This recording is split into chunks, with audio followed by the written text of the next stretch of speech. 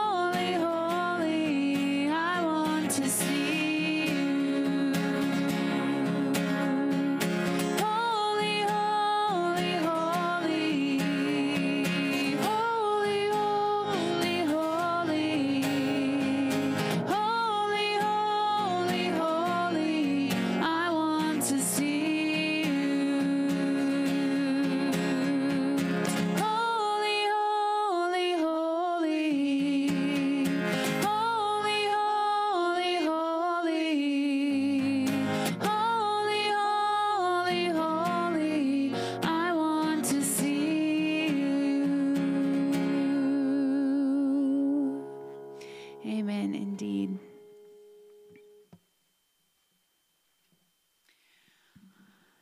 If you don't have a lyric sheet, they are on the chairs around you.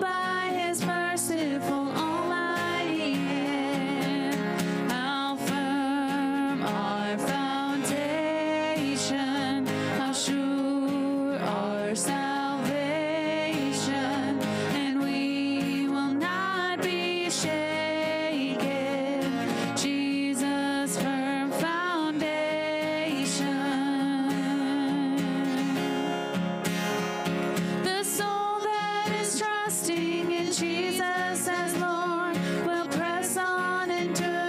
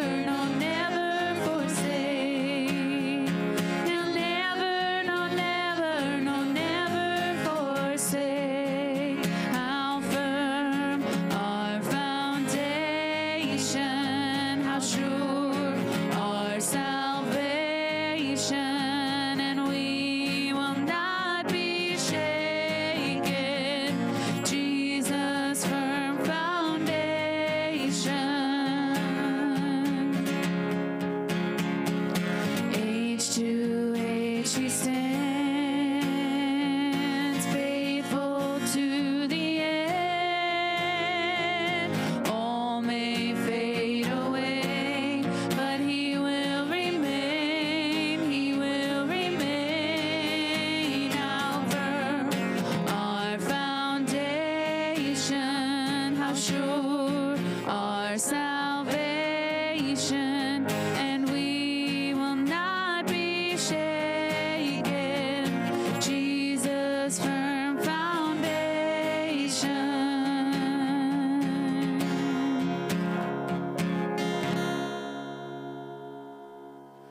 You may have a seat.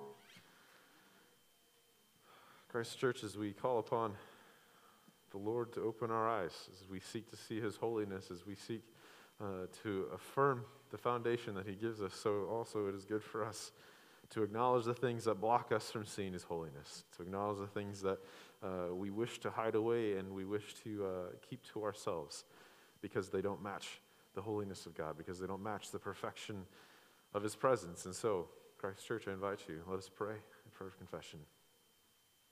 Dear Lord, you are the one who is the refuge to whom we can call on when we are in times of need. You're the one who is a place of safety for those who are in danger. You are the one who lifts up those who are weak. You're the one who listens when we cry out.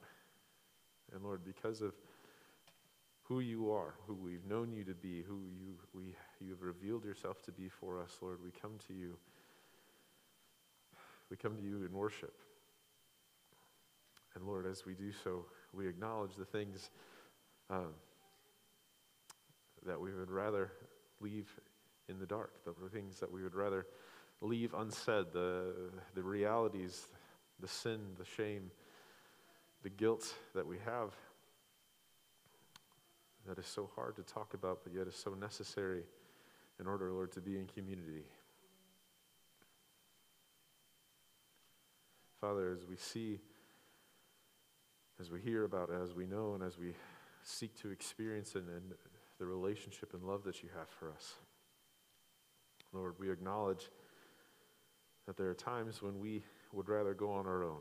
We confess that there are times in which we would rather be the center of our lives. We would rather have our own glory be the motivation. We acknowledge the times in which we will shy away from you, from your gospel, from your word, because it's more convenient, because it requires less sacrifice, it is more comfortable, it does not require us to suffer to go and follow the ways of the world instead of following your own words. And Lord, we ask for your help. When we see a neighbor in need, when we see a family member who we are called to love, and yet we may not always want to, Lord, we ask that your Holy Spirit would be working, that you would be removing the obstacles in the way, whether it be the pressures of society, whether it be the uncertainty of budgets, whether it be a loss of time and a loss of comfort and a loss of some of the pleasures that we enjoy in this world. Move our hearts, guide our hands and our feet. Lord, may we be a community, may we be a family, may we be a church that declares your glory, that shows why we should worship you and why we do, how you have changed our lives. Father, we ask all of this so that we may become community, we may become a church, we may be the body of Christ, and point to the hope that we have, the hope for eternal life, the hope of life in your kingdom forever. Father, we pray this in the name of your Son, Jesus. Amen. Christ Church, hear these words from Psalm 103, starting in verse 8. The Lord is merciful and gracious, slow to anger and abounding in steadfast love. He will not always chide, nor will he keep his anger forever. He does not deal with us according to our sins, nor repay us according to our iniquities. For as high as the heavens are above the earth, so great is his steadfast love towards those who fear him. As far as the east is from the west, so far does he remove our transgressions from us. As we come before the Lord, as we worship him, as we remind ourselves of why we worship him through these songs, I invite you to use this next song both as a prayer and as an opportunity for reflection. That as we read the Bible, as we read the words, as we read the things that he's given us, and we seek to study them and to grow from them and to be transformed in our own lives, that we would be listening to God and listening to what he's saying and not to what we want to hear. So please join with us in this next song.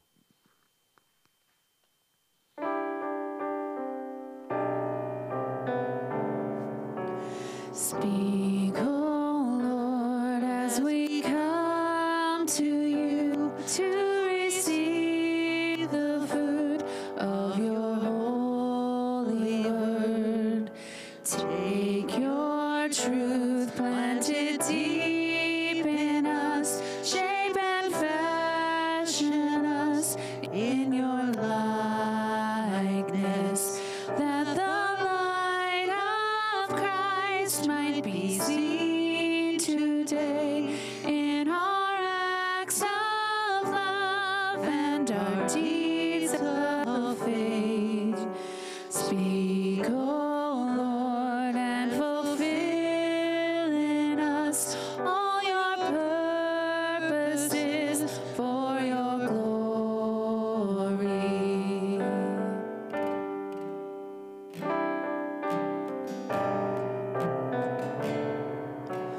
Teach us, Lord, full obedience, holy reverence, true humility. Test our thoughts and our attitudes in the radiance of your purity. Cause our faith to rise, cause our eyes to see your majestic love and authority.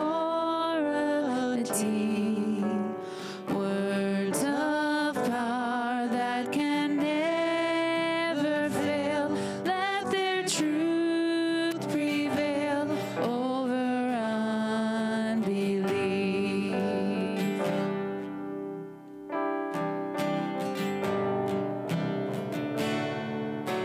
Speak, O Lord, and renew our minds. Help us grasp the heights of your plans for us. Truths unchanged from the dawn of time that will echo down through eternity. And by grace we'll stand on your promises, and by faith we'll walk as you walk with us. Speak, O Lord, till your church is built and the earth is filled with your glory.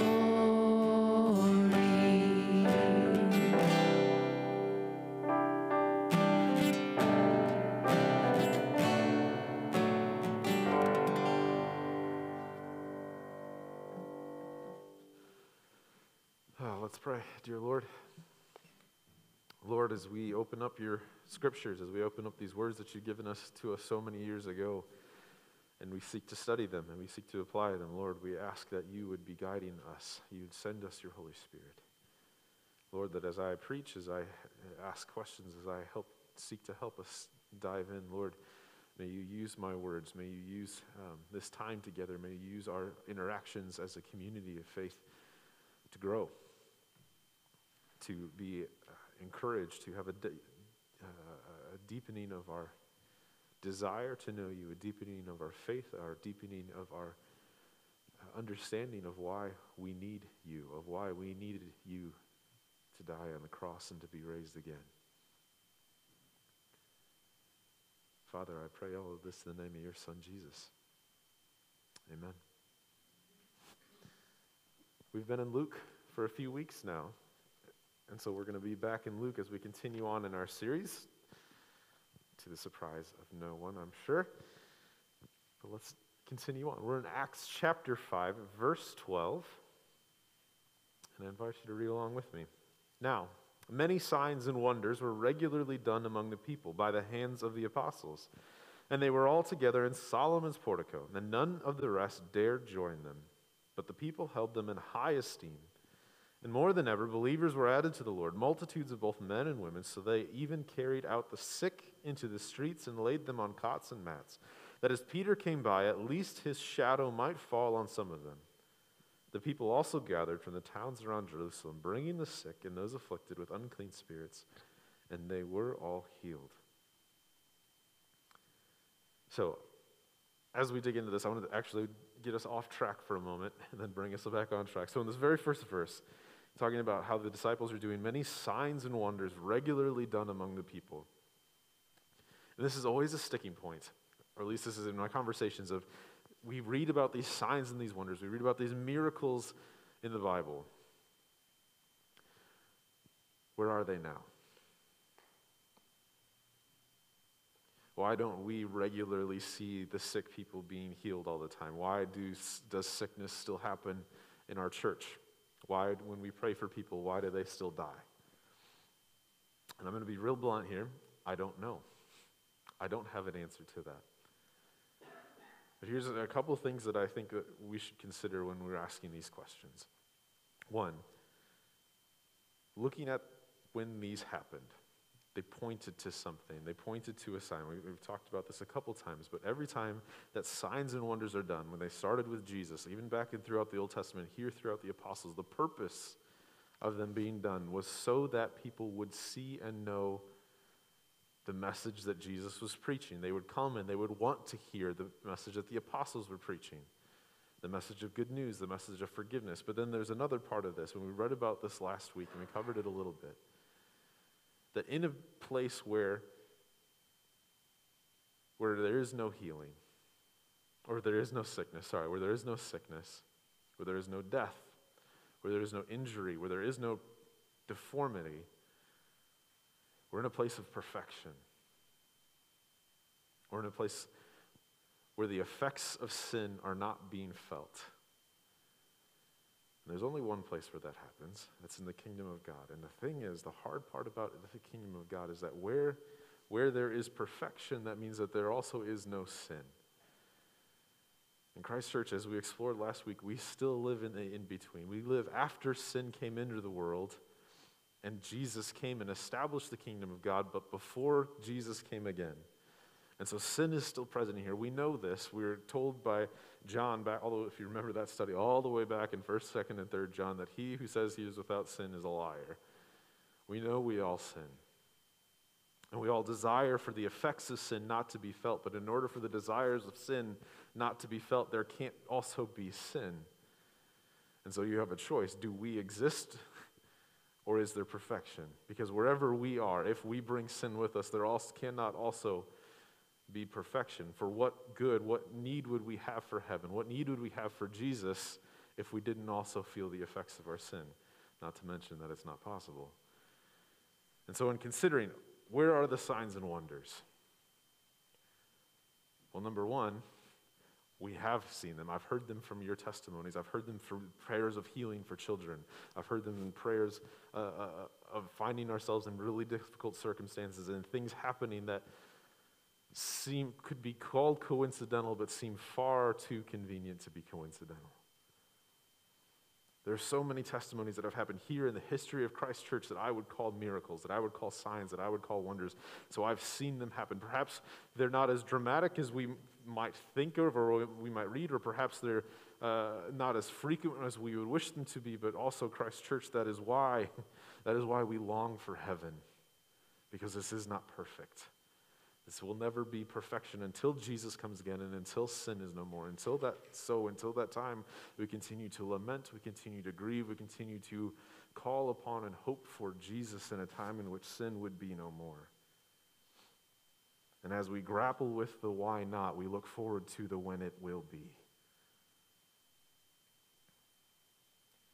And so as we read about this, as we read about the apostles and them doing signs and wonders, first and foremost, we see that this is an affirmation of the authority that they have through Jesus. That just as Jesus did signs and wonders, so also they have the authority of Jesus, which is why we are still reading about what they did 2,000 years later. And so the apostles are doing these signs and wonders. And by the way, when they're doing them and they're all together in the temple in Solomon's portico and they're studying and they're healing and they're doing all the things, what's the next thing you read? No one dared to join them. Interesting. You would think if you're seeing people being healed, you would think if you're seeing lifelong cripples being walking again, that everyone would want to be a part of that. Everyone would flock to that. That is what I feel myself. If we were to see that, if only we were to see signs like that, everyone would want to be a part of that. And yet we're reading, no one dared join them. Why?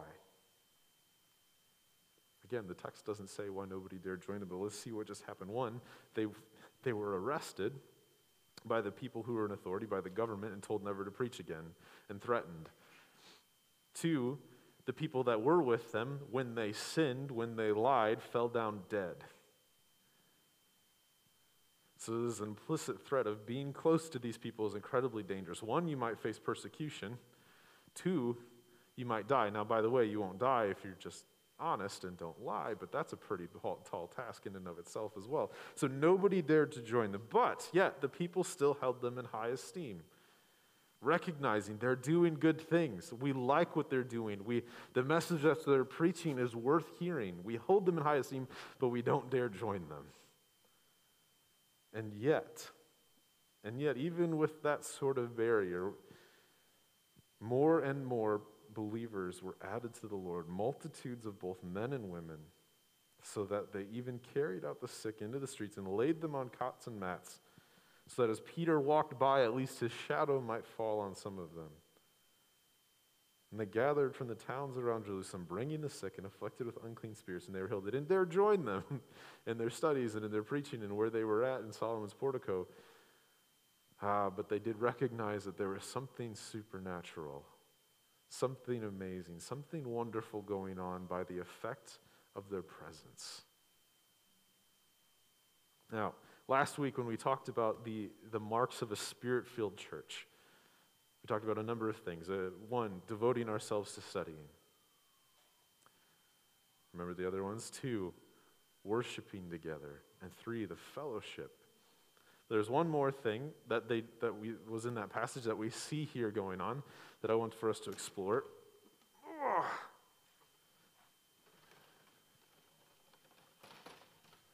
And that was, the other mark of a spirit-filled community is that the people who are in need are being helped. Whether that be the people who are sick, the people who are in need of money, who are in debt, the people who were hungry, the people who were homeless, and the people who didn't have clothes, they were being helped by the community of God's people. And so, let's ask this question again. How, Christ Church, how do we help those who are in need?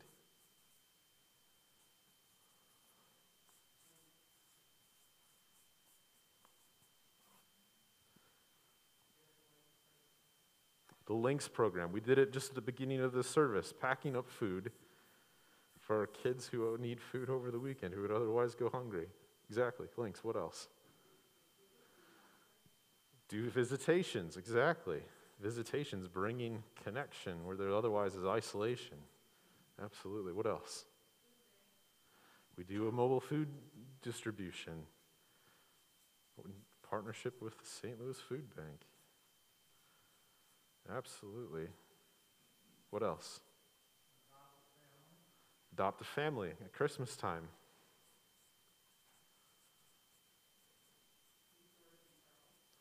Restore St. Charles, going around and doing projects for people who might not otherwise be able to afford them and who need them. And by the way, let me use this as an announcement. We do an Oasis Food Bank Challenge just about every year. I don't think we did it last year, but this year we're doing it again, starting February 27th. For a month from there, we'll be collecting food items to give to the Oasis Food Bank. So, one, the newsletter has the items that are going to be collected. And two, this is a way that we help the needy.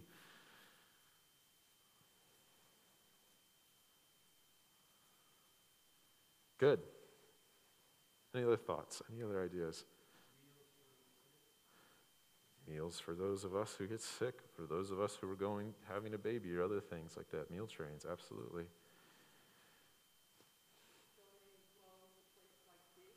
Yeah, donations, our support, and our partnerships with Fish and St. Joachim and Anne's.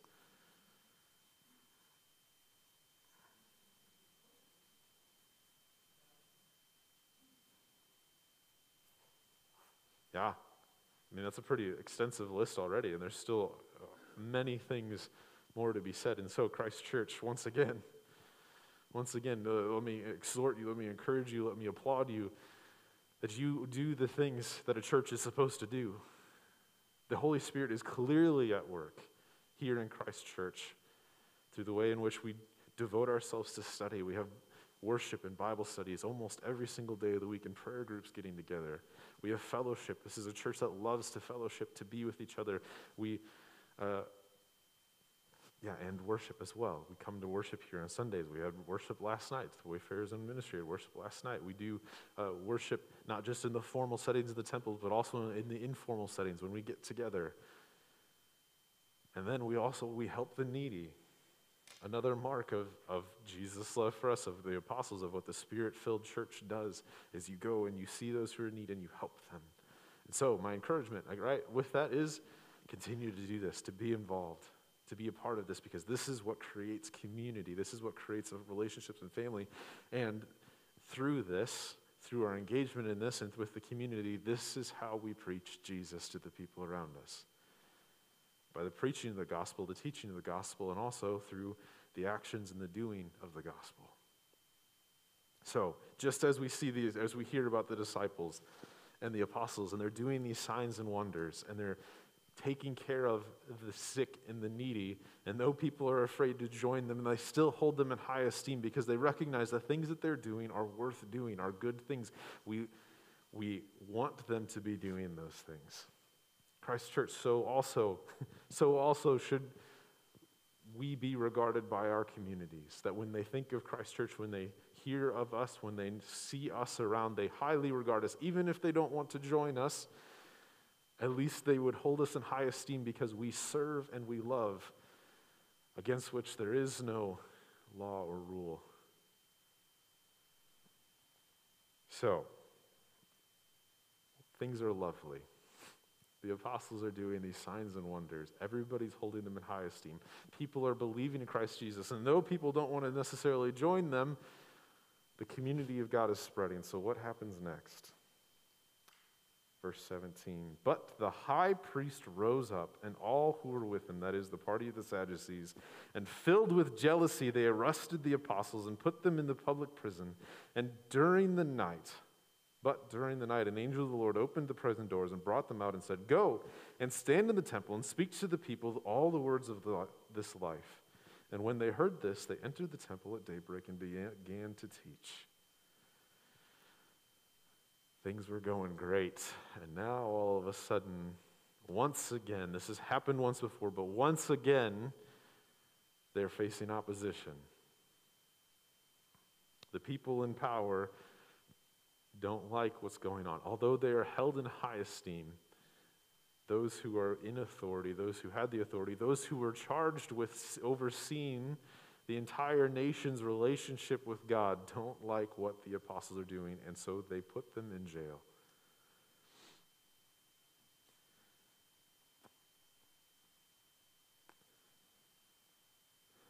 One of the realities, one of the things that we've explored is that in this world we still suffer or we still experience the effects of sin. Because this world is still, though Jesus has come, though the kingdom has started, this world is still under the rule of sin. If you're outside of the kingdom, is the kingdom of sin. And the thing is that if this is true, if what we are saying is true, if sin really does have that stranglehold on this world, then whatever power structures there are, whatever authority structures there may be, are similarly in some way empowered by sin. And so, when the message of Jesus comes, when the life that Jesus declares and brings and the love that he declares comes, so these structures will be threatened. That which is enabled by sin and oppression will be threatened, and it will not be passive in the face of it.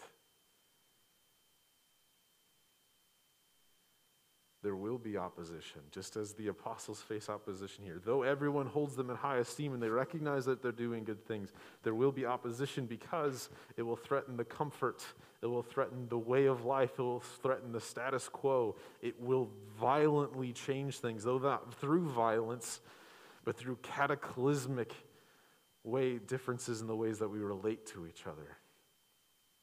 And there will be pushback. There will be opposition.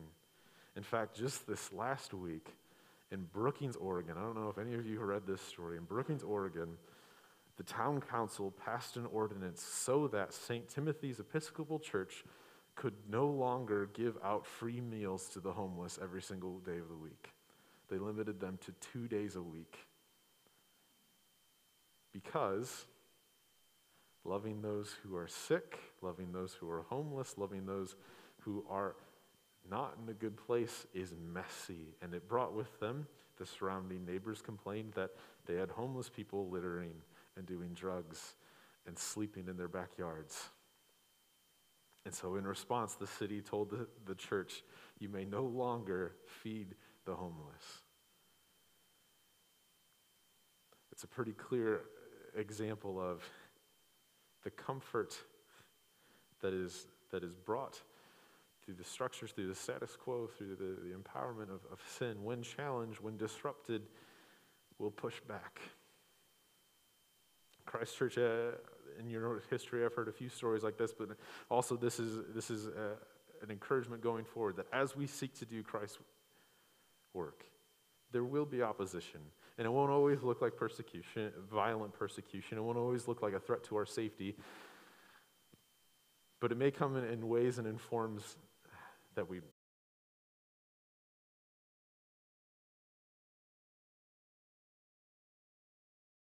stand, that don't make a lot of sense, because sin doesn't make a lot of sense.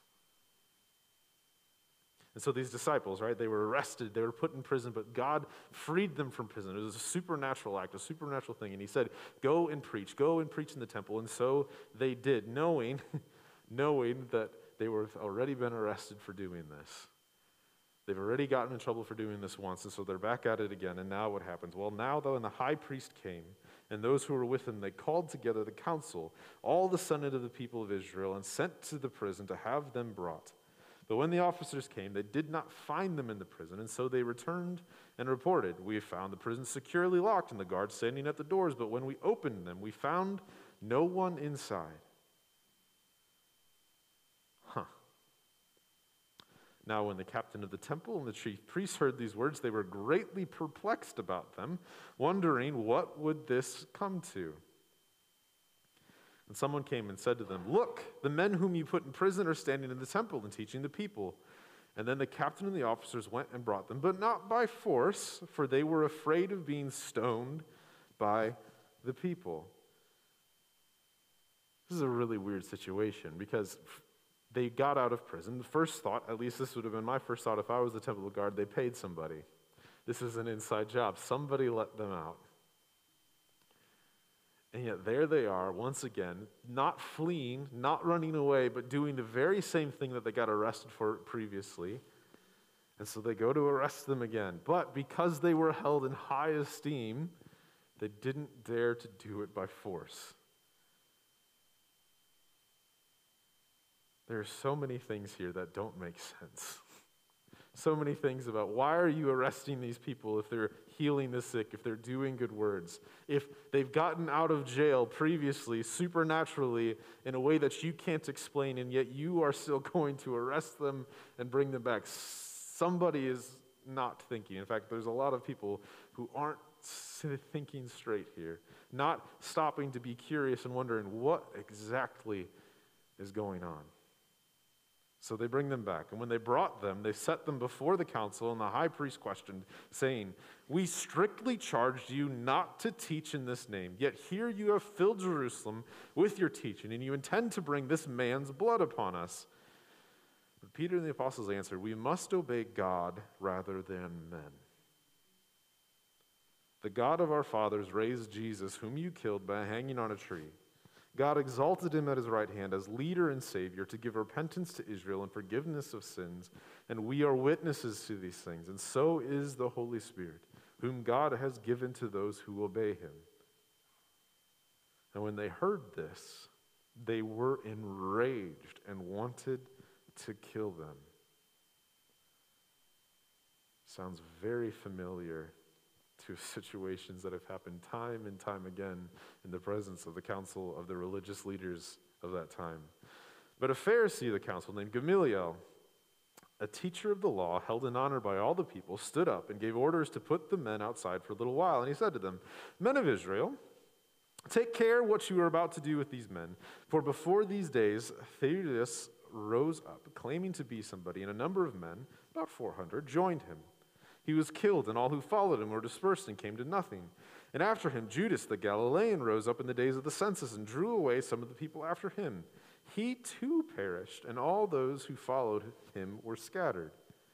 And so in the present case, I tell you, keep away from these men and let them alone, for if this plan or this undertaking is of man, it will fail. But if it is of God, you will not be able to overthrow them. You might even be found opposing God." So they took his advice, and when they had called in the apostles, they beat them. And they beat them and charged them not to speak in the name of Jesus and let them go. All right, let's review a little bit of what's going on here. So they come before the high priest, and he says, "We told you not to say this. There's going to be consequences." And Peter, remember Peter, back in the Gospel of Luke, Peter, the same man whom Jesus said, "Get behind me, Satan," because he was going to use force, he was going to use the weapons of the world, the weapons of sin to overcome sin. When Jesus was going to do the thing that would save us all from sin. The man who denied Jesus 3 different times for fear of dying at the hands of the religious authorities. That very same Peter is now standing up and answering to this very same council that killed Jesus, to this very same council that has taken them from the temple and arrested them, not once, but twice, telling them that we must obey God rather than men. Something fundamental has changed here in Peter.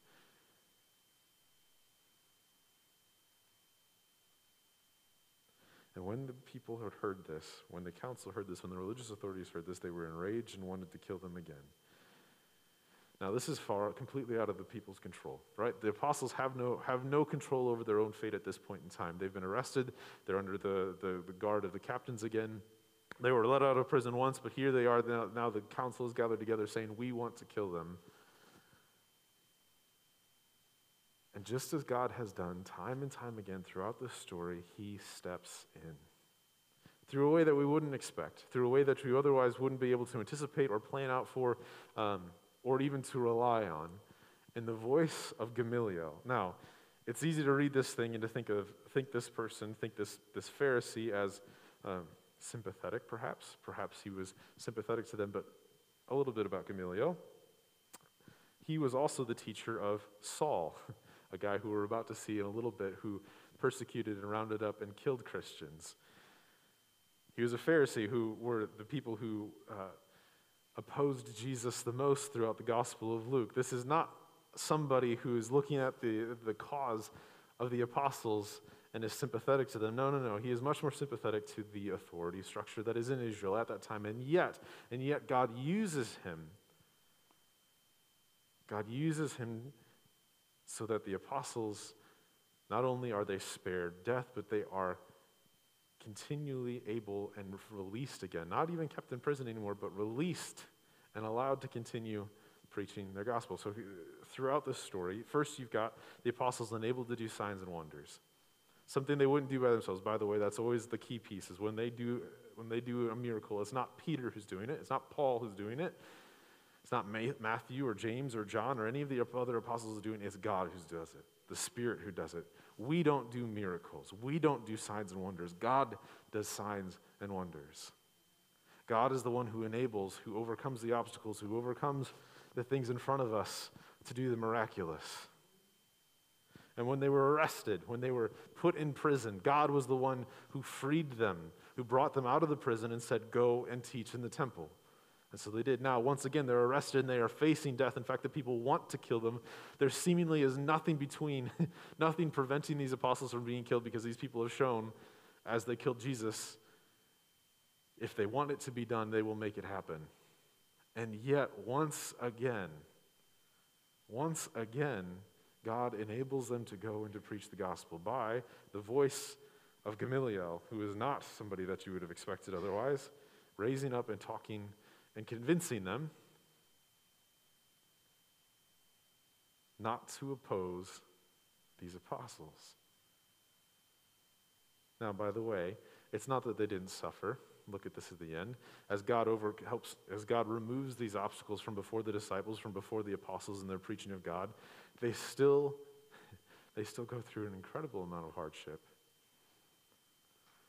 They release them, but they beat them. And most scholars, most teaching would say that when they're beating them, they're talking about the infamous 40 minus 1 lashes, meaning that they, using a whip, a cat o' nine tails whip, they would whip them 39 times, because the legend was that if you whipped a man 40 times, he would die, but if you only did it 39 times, he would be one lash away from death.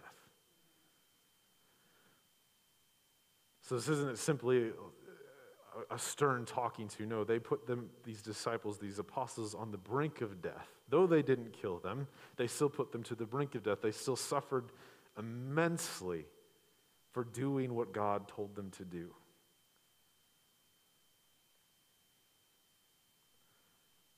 Now, Christ Church, we don't face death for preaching the gospel.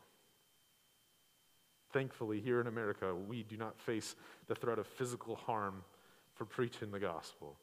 In most cases, or at least not yet by the government. Our brothers and sisters around the world do.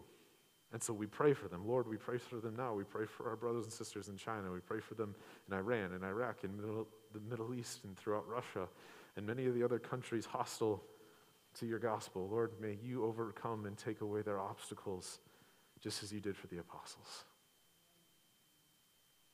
And yet, Christ Church, as we've highlighted time and time again, the structures and the authority of structures of sin will oppose the message of the gospel, because it will radically change who has power, who has authority, how we relate to each other, and the comfort of those in power. And so there will be suffering, there will be hardship. It will be hard to go and to preach and teach the gospel and to live a life that the Spirit calls us to and He enables us to. Now, what ways would we suffer? What things do we have, if not physical persecution, if not the threat of death necessarily? What things might we suffer? Take a moment. Actually, I would like, let's do this. Take a moment, take a minute, turn to your neighbors, think about what things would you suffer? What things might you suffer if we went and we preached and taught the gospel in the way that we're called to do? We'll talk.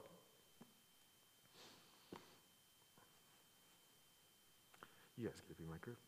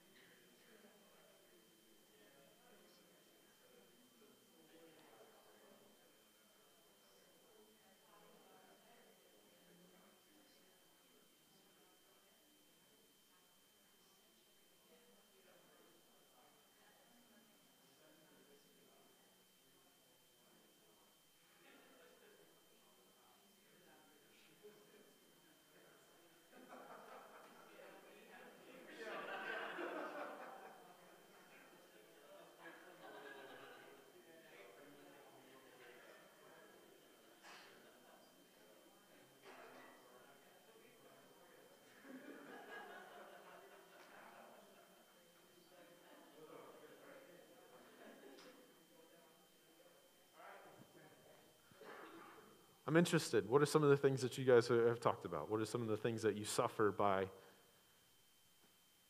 doing what we're called to do? Yeah, the discomfort. Because what's the things that you're not supposed to talk about in polite society? Politics, religion, you could maybe even add money in there, but religion, right? To talk about it, it's uncomfortable. As we were talking about, you risk relationships potentially.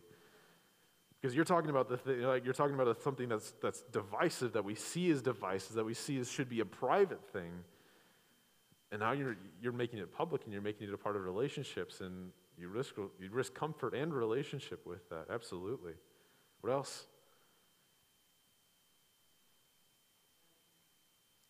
You risk reputation. You risk being judged, right? Absolutely. Yeah, either by those who consider Christianity to be a fairy tale and something that only stupid people believe in, or judgment that you're going to be one of those, pushy, proselytizing Christians who makes everyone around them uncomfortable. Yeah, and I'm sure there's other ways too that you can be judged for talking about Jesus. What else? What other ways can you suffer?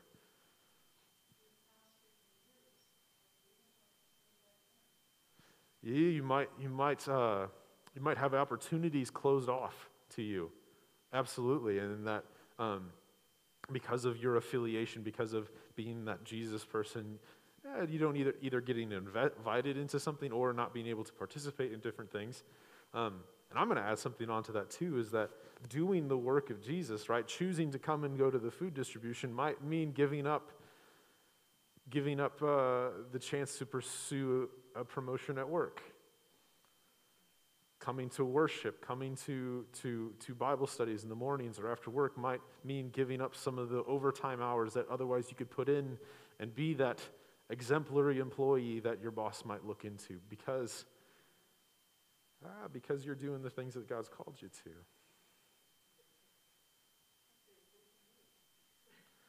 There's also the comfort, the very real thing that we pursue as Americans of convenience and comfort to go with that too, right? To come to church is inconvenient. It's so much easier to sit in bed and to sleep in or to not participate.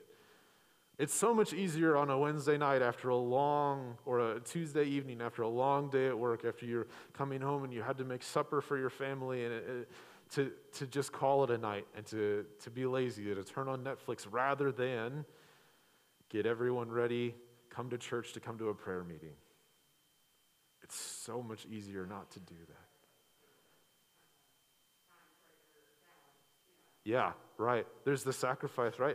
If we use our money in a way that God calls us to glorify people, to meet the needs of the people around us, then there's a loss of comfort there too. Perhaps we're not able to afford many of the comforts that we would like to enjoy, right? And those are as wide and as varied as the commercials you see on TV, literally. So even though we might not face the threat of physical suffering, we might not ever be threatened with death because we preach Jesus. There is suffering in so many other ways that are so small, and because they're not so blatant, they might be a whole lot harder to come against. The loss of relationship and friendship, right? It's just one small conversation. If you're not having that, you can keep the friendship. It's one small thing, right? The disciples, it was such a hard and fast cutoff. It was don't preach at all or face death. Okay, that's a little bit easier of a decision because this is a black and white thing, but when it's a little bit more gray, when the suffering is a little bit, you don't have to do it, and you can still go to church, you can still preach Jesus, you can still read the Bible, you can still pray, you can still talk to people who want to talk to you about Jesus, but just not in this one case. And the loss of comfort, and the loss of convenience, and the loss of opportunities because you're going and you're doing the things God called you to rather than the things that the world has glorified as being necessary. Yeah, there's so many ways. And yet as we read on, after they've been beaten, after these apostles have been beaten within literally 1 inch of their life, then they left the presence of the council rejoicing that they were counted worthy to suffer dishonor for the name. Amazing. And every day in the temple and from house to house, they did not cease teaching and preaching that the Christ is Jesus. Dear Lord, may we have the conviction, the faith, the fortitude, and the desire within us that when we suffer, we might rejoice.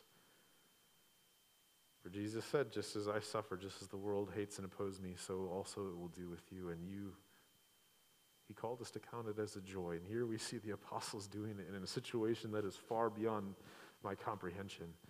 And so I pray, and this is my prayer for all of us, that Christ Jesus, as we read, as we dig in, as we look at what your church has done, as we look at how it started, and the obstacles that you removed from their path, Lord, as we seek to follow you faithfully. Oh, Lord, we pray that we would have the boldness to preach your gospel, the opportunities to do that, and the endurance that when opposition comes, when suffering is there, that, Lord, we might count it as a joy. Teach us what that means. Father, I pray this in the name of your Son, Jesus. Amen. Christ Church, what is the gospel that we preach? Jesus came, God himself came to earth, and he died for us on the cross so that we might be free from the power of sin, so that we might know eternal life here and forevermore. And he was raised to life, and we join in that life. We join in his holiness and his glory, and so we have this hope which we get to experience as in a foretaste here now. Even though sin is still present, we get to know a little bit of the kingdom of God. We get to get a glimpse and the bit of the kingdom of God, and while we wait for the fullness of it to come. And so as sin's shackles are broken, as we get to understand and believe in and ask for forgiveness in Jesus' name, so also this is the message of love and freedom that we preach to the people around us. On the night that he was betrayed, Jesus took the bread, and after giving thanks, he broke it, saying, "This is my body, broken for you. As often as you eat this, do so in remembrance of me." In the same manner, after they had supped, he took the cup, and he poured it out, saying, "This is my blood, poured out as a New Testament on your behalf. As often as you do this, do so in remembrance of me." Christ Church, as you come to the table, one thing to note is that there is wine and grape juice on the tray. The inner lighter colored liquid is wine. Please take what is appropriate for you. The table is ready. Come and eat. Come and drink.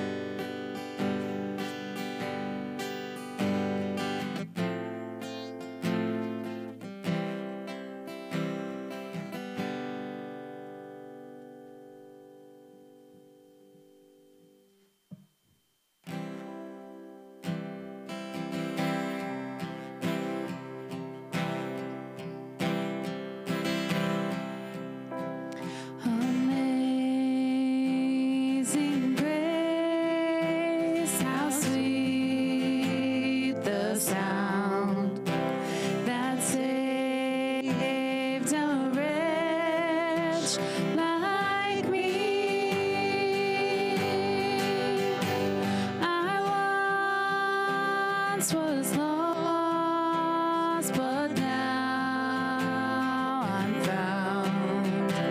Was blind, but now I see.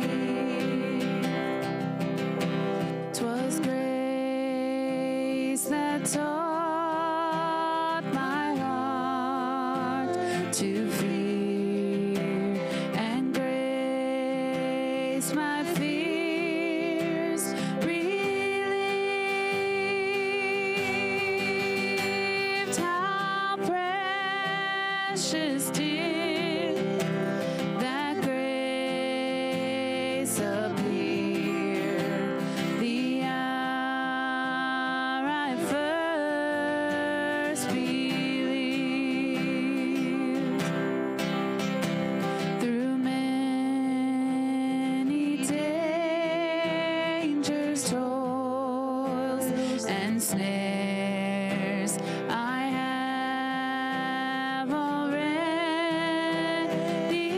come. 'Tis grace that brought me safe thus far, and grace will lead me home. The Lord has promised good to me. His word my hope secures. He will my shield and portion be, as long as life endures. Yes, when this flesh and heart shall fail, and mortal life shall cease, I shall possess within the veil a life of joy and peace. The earth shall soon dissolve like snow. The sun forbear to shine,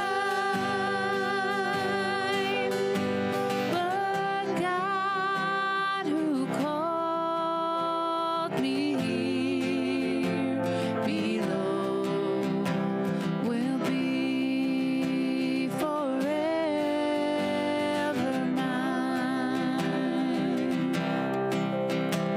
Will be forever mine. You are forever mine. Couple announcements for you before we sing the doxology and give the benediction. One, the Oasis Food Pantry coming up. Check out that food list. It's going to be the same for all 4 weeks, which is a little bit different this time around. But invite you to, as you're grocery shopping, as you're going throughout your day, think about, grab those items, bring them in for the food drive during that month, starting on February 27th. Next one is, we've talked about this a few times. We have a prayer retreat, April 22nd through 24th. And the last day to sign up for that is February 13th, which is 1 day from now, or 1 week from, not 1 day, 1 week from now. So 1 week to sign up for that. So please sign up. Let us know if you've been delaying, if you've been saying, I'll get to it later. Now's the time to get to it. Now's the time to sign up for it. Because we'd love to have you there, and I think it'll be a wonderful time, a wonderful thing for all of us to do and be a part of.